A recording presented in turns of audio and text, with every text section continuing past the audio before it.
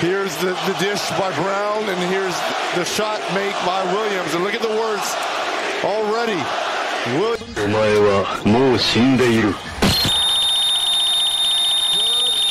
A few moments later. Williams defends Butler. A bump, the grind, the gyration.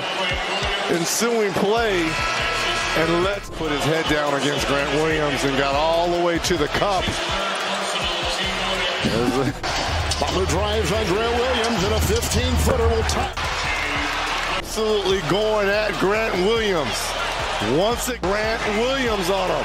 The Celtics are going to have to just pick up a second personal foul. Yeah, and that's clearly a foul. The Celtics complaining. Jimmy, before you got up here, we've been talking about Grant Williams. Can you tell us what happened in the moment there, and did it fuel you down the stretch?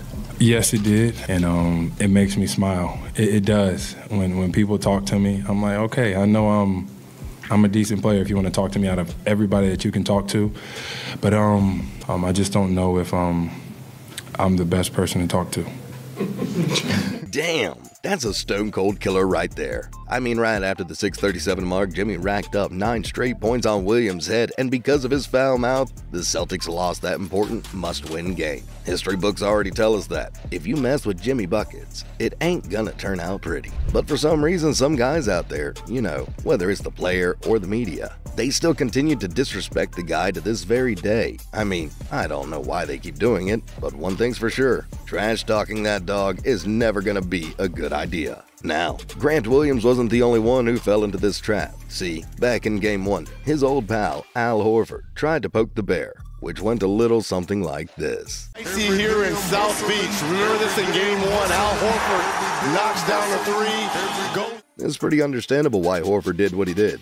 I mean, they had a huge run at that time, and they were also up by 8, with around 4 minutes left in the second quarter. So yeah, it's cool. However, Horford's Ultraman antics caught the eye of Jimmy, and he responded by taking over the fourth quarter to show the old head how it's done. Jimmy Butler scuffling his way into the paint over White. White plays. Vincent screen, switch, Brogdon was defended. Rebound chased. 36-year-old Al Horford got me. Butler with Brogdon on him. It's a long three. And go! Jimmy ended the night with 35 points, 7 assists, and 6 steals to lead the Heat in a comeback win in Game 1. Now his personal revenge tour didn't end there, because in Game 3, Jimmy kept the receipt, and when the right opportunity came by, he returned the favor by trolling him really hard. With the timeout sign, Gabe Vincent knocking down Jimmy Butler, moonwalks back to half court. What does he do? Takes the knee. Man, Jimmy just did the old guy dirty right there. Anyway, the glaring disrespect given to Jimmy and his teammates this season has been really obvious. So much so that the media and some analysts already counted them out even before the regular season began, despite the fact that they just went to the Eastern Conference Finals last year. See, because of the false narratives they built around the Heat in the past offseason, the odd makers were forced to label them as plus 1,400 underdogs to win the chip this season. Now, as the season rolled on, we all know that the Heat struggled and ran into a bit of trouble along the way before climbing their way out of the play-in tournament and eventually getting into the playoffs as the 8th seed. Now, at that point, the naysayers began to disrespect the Heat once again by telling them that they only had a 1.6% chance of making the finals this year. I mean, the disrespect is so real against these guys that they did the same mistake back in 2020 when they counted out the Heat in the bubble. And if we're going to crunch the numbers even further, they've given the current Heat team the biggest underdog odds to win the championship at the start of any playoffs in the last 30 years. Anyways, the Heat responded to these ridiculous projections by beating every single team that stood in their path in this season's playoffs, and despite the odds being literally stacked against them, they proved their critics wrong by having 2 of the biggest upset wins in the 1988 playoffs, which came at the expense of the Bucks in the first round and more recently against the Celtics in the Eastern Conference Finals. I mean, even if they already knew that playoff Jimmy would show up on the big stage, they still keep disrespecting him and his crew time and time again. But after their strong run this year, man, I'm pretty sure that they'll stop disrespecting Jimmy's name once and for all. For now, let's put away the numbers and get back to some real action. As you saw in that clip, Butler didn't really do much, and it was actually Nene who started everything by shoving him first. Now, this happened back in 2014, and Nene probably thought the playoff Jimmy wasn't born yet at that time. But boy, oh boy, the man wearing the big dreads got it all wrong. Because during the most crucial stretch of the game, playoff Jimmy introduced himself to the world when he did this. He gets it to Noah. Butler has it, he'll take the three, and hit! Jimmy Butler gives Chicago the lead. 24 to go. Is that the guy? Jimmy Butler. To be recovered by Chicago.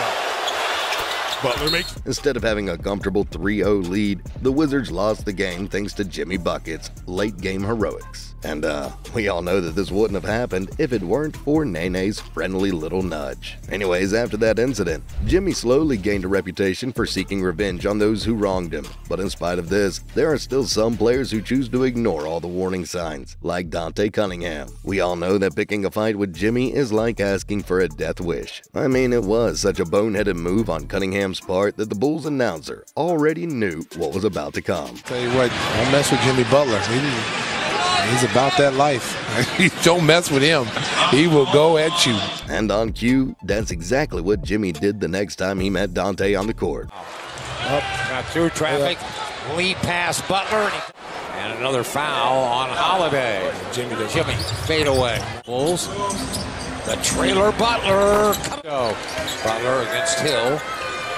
Fade away. Butler single-handedly destroyed the Pelicans on their home floor in the next game by dropping 25 points in the first 24 minutes of play. And in the second half, Jimmy let Cunningham know that the Jimmy Butler party is just getting started. Driving hard. Carter Williams back out. Butler's all alone. It's on fire. 7-point game. Jimmy running in. Goodness.